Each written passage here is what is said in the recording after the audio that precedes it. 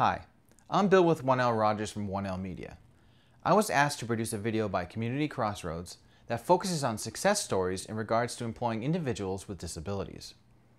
In producing this video, I was able to meet and interview people who have been gainfully employed in their communities. I was also able to meet business owners, managers, and fellow workers who were important to the success and achievement of these individuals' employment goals. It is my hope that through these stories you will realize that employing people with disabilities is an untapped resource.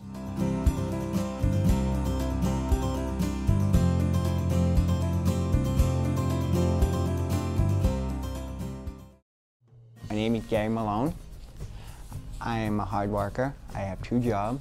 I have a good life, a good personality. I have fun, stay out of trouble, and do what I can do, work my butt off. I Bob Footwear Associate. I do stock in the show, and sometimes I'm in the back room, and I do in the bay room. I organize all the clothes. I do the register temporary, but I'm learning to do the new register touchscreen. And I like my job a lot, but it's hard, but I got used to it. And market basket, I got hired April 14, 11. I'm in the front end, do some cleaning, bagging, clean the back room, pushing carriages. Make a lot of friends because they know I'm a hard worker. They know I'm a good kid.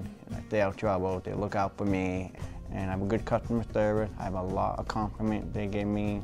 And my manager was very happy. How you doing? Kevin Levesque, one of the assistant store managers at Salem, New Hampshire, store number 6. And Gary does an excellent job for us. We're very happy with him. Stocking shelf, that's my favorite a lot. I feel comfortable. I'm pretty fast and I'm fast paced. And I renumber all the food and groceries, and I renumber everything. Because it's a good company to work for. It's a career. It's like a good check, get paid every week, bonuses every 4 months. It's a good place to work for. I like to spend, but sometimes I want to save my money. Because I need to save and I need to prove my skills and I want to get on my goal. Like I want to get a car, get an apartment, get an implant, and I want to get it done, move out of the way, and keep going and work hard. Similar like Gary Malone to like G-Money with the belt I'm wearing. I'm sure that many of you will have questions throughout this video. To help with some of these concerns about getting started, I sat down with Dee Johnson from Community Crossroads. My name's Dee Johnson. Everybody calls me Dee. I'm the Client Benefits Coordinator here at Community Crossroads. I work with families around their benefits and hopefully helping them find employment and helping them manage their benefits while employed. There's different things that an individual can do, when they're looking for, employment. Obviously, if they're in school, the schools are great to kind of help start that setup. If they're not in school, if they're part of the area agency, there are different funding sources and such that they can get help with around employment. There's also Voc Rehab, which is a great resource for anybody that's looking for employment. They can help match you with a vendor. Depending on what type of employment you're looking for. And once you're hooked up with that vendor, they will actually spend the time to help you with your resume, to find out where your talents are, and to actually go out in the community and help you find that employment. I traveled to Auto Auction of New England to film Brian Gordon at his job. At the auction, working the food department there, there's people walking to get food. So I watch the tables, sweep the floors, you name it. I'm a huge car enthusiast, so I love that job because I watched it and I got to see the auction go through with cars. You work, you make money, you feel happy, you don't feel like you always ask your family for money. The one thing about working is you make money, and I love making money because I have a lot of things to save up for, so a truck, a brand new truck, my own apartment, a lot of cool things like that. One of the most common questions people have asked is, if I start working, will I lose my benefits? Here's Dee to explain. Initially, folks and families, they feel like their child or that they're going to lose their benefits. You go to work, if they're collecting Social Security or SSI, they've always been told, oh, if you work too much, you're going to lose your benefits. That's the biggest barrier right there. There are so many work incentives out there. Depending on what you're collecting, if you're getting Social Security disability insurance or SSI, Medicaid. There are so many things that have been put into place to help individuals get out there and start employment. They're not going to lose all their benefits right up front. There are so many different things that they can do to get that assistance to get them working. My biggest suggestion is I try to tell people, you know, contact your area agencies, find out who your benefit person is at those agencies, get a meeting and sit down with them and let them explain and help you, because there are so many different things out there to help folks. You just have to ask, because it's there. I was invited to Life is Good in Hudson, New Hampshire to meet Maddie Pinsons. She just loves being around everybody, loves seeing everybody, you know, high fives people, and just really, I don't know, she really enjoys it. She thrives being here. It was really through my relationship with Region 10 and through fundraising and being exposed to the needs. When Maddie's mom Lois approached us, it was an absolute no-brainer. We wanted to do the right thing and evaluate it. Is it productive for the business, and can we satisfy what Maddie needs? A typical day for Maddie will be coming in and stickering bags, putting UPC stickers on products. Right now we have her scanning orders so that we can do some research on those orders later and make sure they've gone through the correct warehouse process. And we also have her shredding sensitive documents. I've been working with Maddie about a year and a half. Yeah. We've been working at Life is Good in that year and a half that I've worked with her. Some days are easy, some days are not so easy, but we try to take something positive out of every day. She's a funny girl. Yeah. We like working with her. Sometimes when we feel down and she comes in and she makes us laugh, and she tries playing all the time. She likes to play.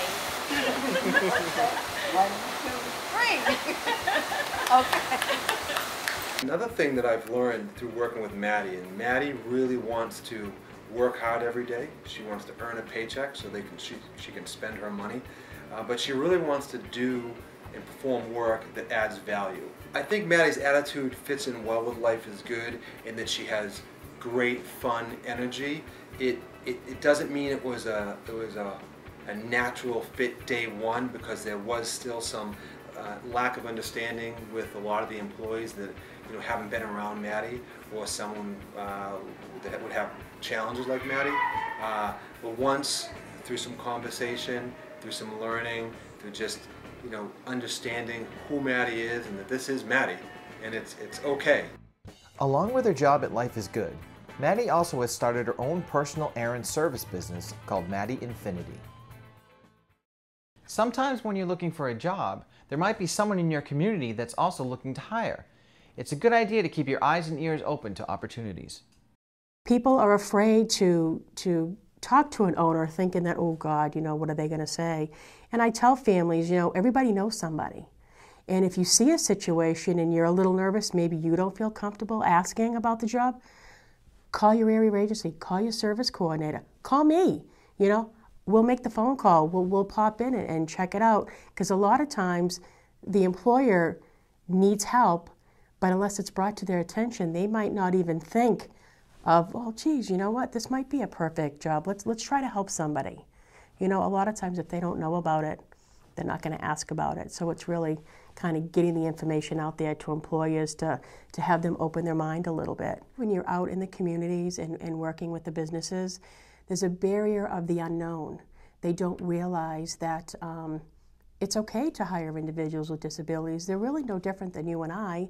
They just learn a little differently. They excel in a different way. It's just, teaching the employers to say, it's okay if you don't understand, let me help you get there. Here at Dodge Grain in Salem, Paul Garbedian's job is stocking and organizing shelves along with removing trash. He works regularly with a job coach.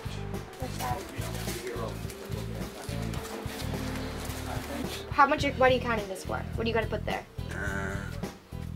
You have to go out back. Go back. And get what? Two Concerto. Stop. Yeah. How many of these should we get? 2. Dodge Wild. And I should get 3? 3.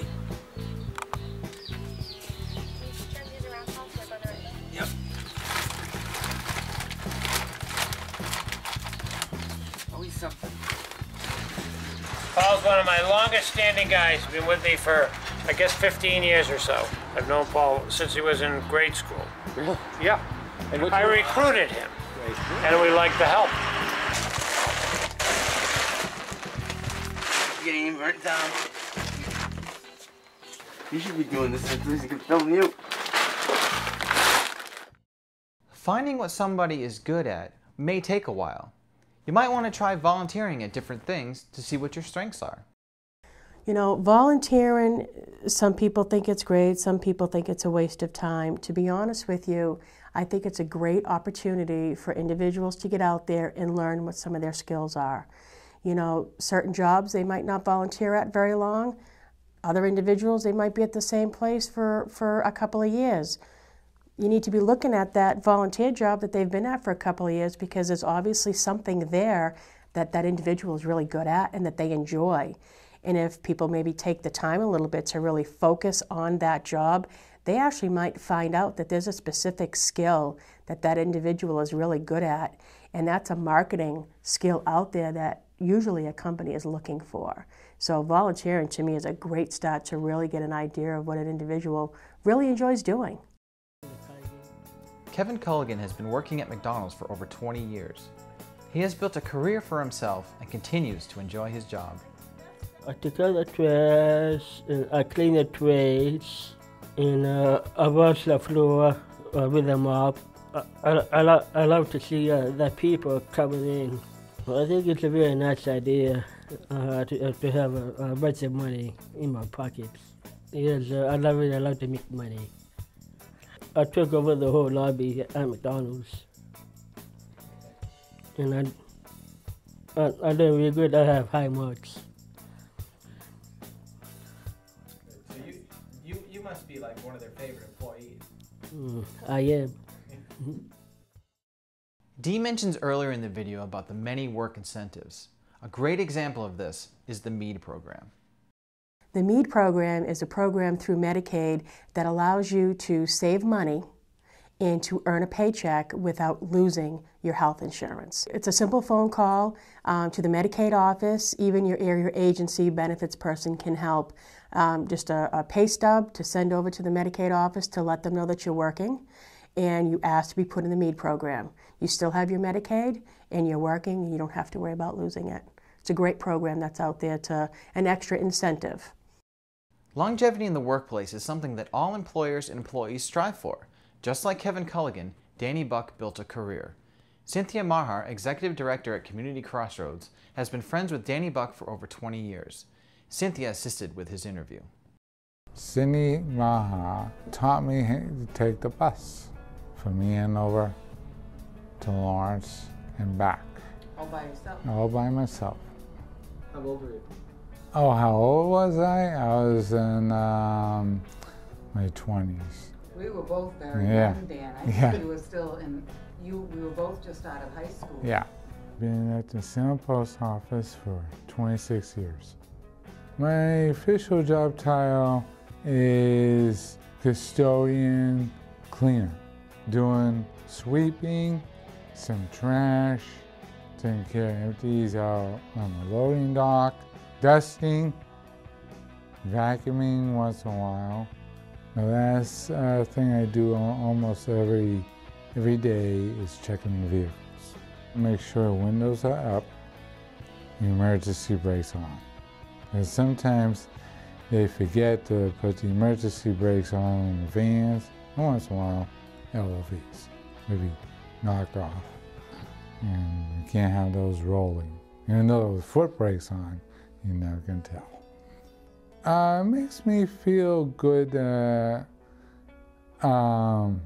we're there in place to keep the building tidy and helping them out as much as we can. And for overtime, I've been helping over in Londonderry as well. Do you think about retirement? Yes, I think of retirement in the next 10 years.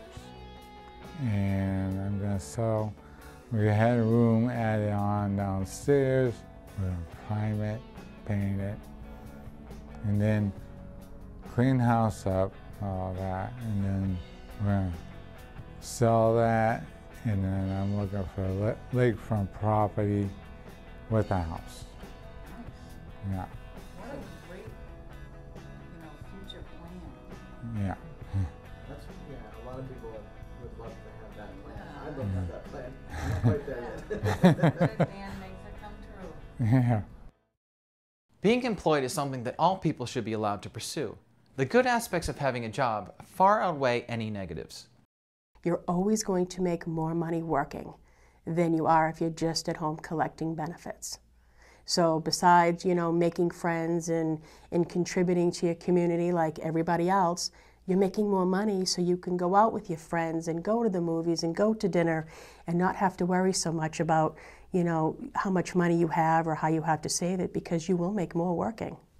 I actually think employment is important to everybody, not just folks with disabilities. But they should be able to feel like everybody else. We go to school, our friends get jobs. We graduate high school, we go to school, we go to work. It's important that they feel like everybody else, because they're no different. From what started as enjoying gardening at home and then volunteering at a local greenhouse, Jill Libby created her own business called The Wild Bean. Jill developed the idea of an order and delivery service for herbs with the support of the greenhouse. I plant herbs, I help them grow, I advertise, take orders, fill the orders, and then set up deliveries. I also make window boxes of herbs. I get to be my own boss and make my own hours. I love it. So Jill, let me ask you something. Are you afraid of bees?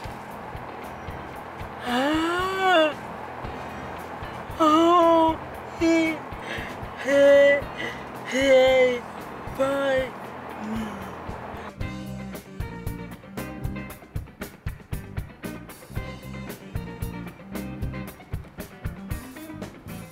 I love being busy. I love making money. I love the greenhouse work and to know I'm making a difference in my customers' lives. It's very rewarding when I deliver healthy herbs and see my customers smile. Throughout this video, we've seen many people work at different jobs and different careers. With our last story, sometimes your passion becomes your profession.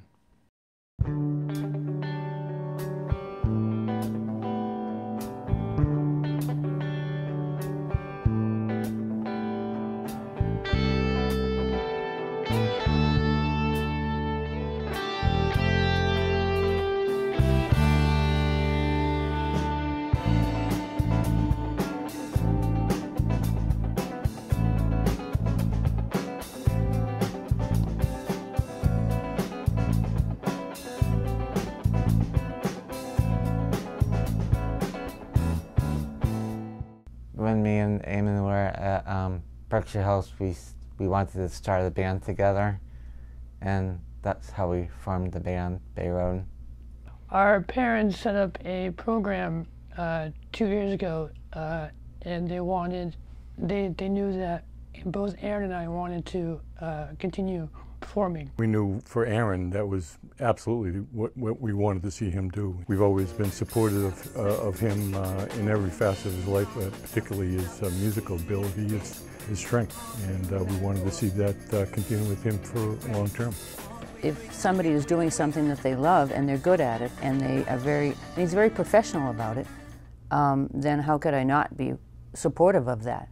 I was teaching Aaron drum lessons a couple times a week at another program that he was attending, and after a couple of years of working with him, I think his parents noticed the musical growth happening for him, and lucky for me, they gave me a lot of that credit and said, hey, you're doing a great job. And they decided they wanted to look into the potential of starting another music program based around Aaron and Eamon. For Bay Road, I'm the manager, the booking agent, the music director. I help co-produce their music, and I'm also playing bass these days. When we go to, after not maybe seeing them or hearing them for a month or two, and we go to an event and you hear the progress, it's so obvious. And I attribute that not only to Aaron and Eamon working hard at it, but kudos to Demze for it. He's done more in their progress musically in the last 2 years than the previous 10 when they were involved with another group. Well, the program is 4 days a week for 6 hours each day. So what we generally do is when I come in around 10 a.m., they're still finishing up their breakfast. We kind of hang out, talk about the agenda for the day, go upstairs and start working on what we need to do for about 2 to 3 hours, take a lunch break. Sometimes when it's nice, we'll go out, throw the frisbee, just socialize, hang out, and then we'll go back to work for the last 2.5 hours of the day. I mean, we're in intense focused rehearsals where it's okay, play it again, okay, this is how this goes, we're listening to MP3 tracks of songs that we're learning. So as we're listening to the song, Eamon and I are figuring out the chord progression to it. I give Aaron the drum line, and so it's a lot of focused work. 6 hours a day, 4 days a week is the band rehearsals. My own time is around 9 hours a day, on top of Bay Road stuff, and also during the weekend. Do you do anything else? No, pretty much just all music all the time. I feel fortunate that he does love music so much, because otherwise I don't know, I guess we would find something for him to do with his life, but it was a little bit easier for us because it was such a clear path. Every person in the band plays 6 hours. How do you practice at home? Yeah, I use a drum pad. Yeah, because it's too loud. Each and every year, you see him grow musically, he gets stronger and stronger. He's now very confident. He's also a firefighter, volunteer firefighter. It used to be in conversation when he'd be introducing himself to people, he would say, "I'm a firefighter." Now he says, "I'm a drummer." It's our second year as a band. The fact that we can even, get frequent gigs or get on some of the events that we're on is, I have friends that have been a little bothered by the fact that a group of my students, I can get on some of these festivals where there's bands knocking on the door and they can't get in.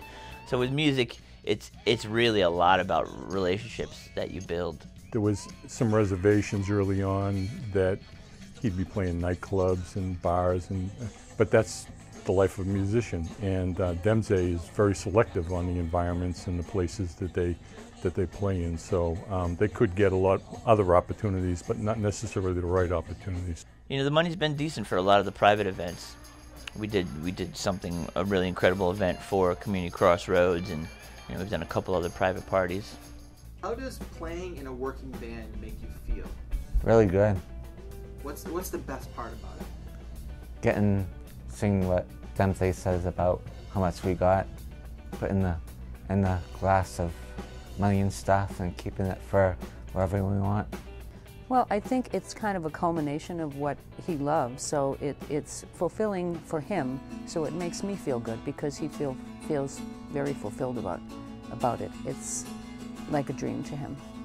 I know not many people have the chance to make a living off of what they really love to do and have a high passion for it. So I really feel lucky to be able to make a living with what I love to do. So the future plans really are to release a new CD, come back in the fall, and just gig steadily.